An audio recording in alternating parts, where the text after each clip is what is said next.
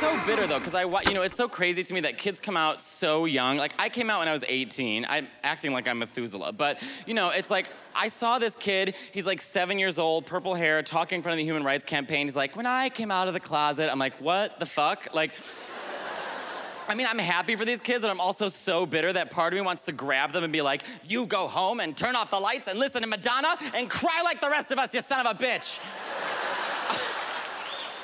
I mean, I couldn't even imagine. When I was 7 years old, are you out of your mind? Like, I couldn't even keep my Tamagotchi alive.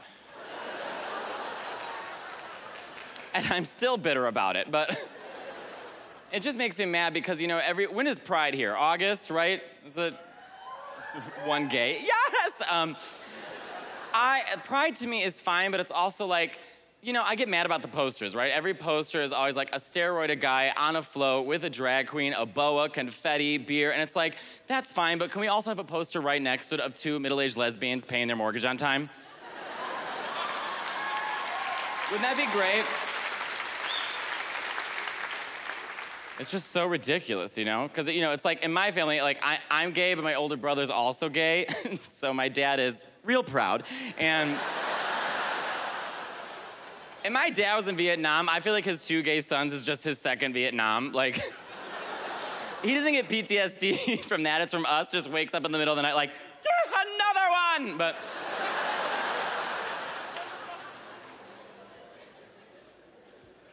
I know, I hate documentaries, but I watched this one documentary, and documentaries, let me just say this, you learn absolutely nothing, right? They do everything to fool you. It's like 2 minutes of information that they just stretch for a full hour.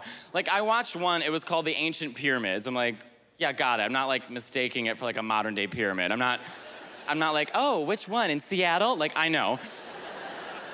And they do everything to trick you, right? So number one, they get the British narrator, so Americans are like, ooh, learning. And then, I know. That's all it takes. And all they do, like the British narrator asks like a bunch of really long, drawn-out questions about the pyramids. Then they just show the pyramids from every possible angle while just playing some generic bullshit Arabic music in the background. So the entire thing is just, did the Egyptians know more than we think they did?